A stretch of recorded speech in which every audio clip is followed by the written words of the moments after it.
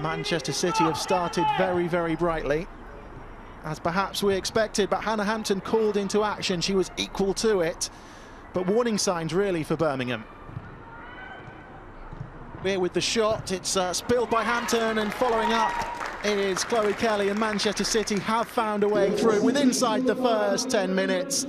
Nothing Hannah Hampton could do. She could only parry it into the path of Chloe Kelly, and Manchester City are up and running. Stanway's turn to pull into a central position and try and pull the strings, and they've released Hemp, and Hemp has White lurking on the edge of the 6-yard area. Kelly's there as well, and that's the second goal for Chloe Kelly.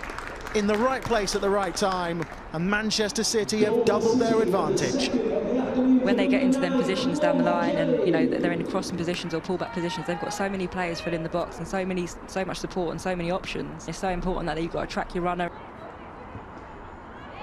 Kelly in behind.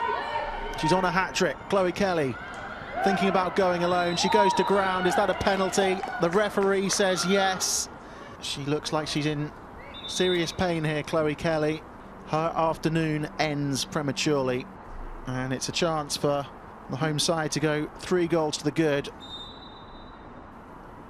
It is Weir, and it's saved by Hampton.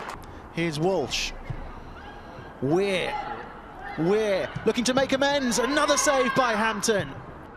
Stanway stands the ball up, and it's going to be Weir with the shot and Hampton with the save. Not dealt with, and there's an opportunity, and this one has found a way through, and Manchester City have got a third. Hannah Hampton has been beaten in this second half, and Manchester City will be home and dry now. They lead by 3 goals to 0. Greenwood up from the back. It's ricocheted into the net, and Manchester City have scored deep in stoppage time. Manchester City have done their bit. They've beaten Birmingham by 4 goals to 0.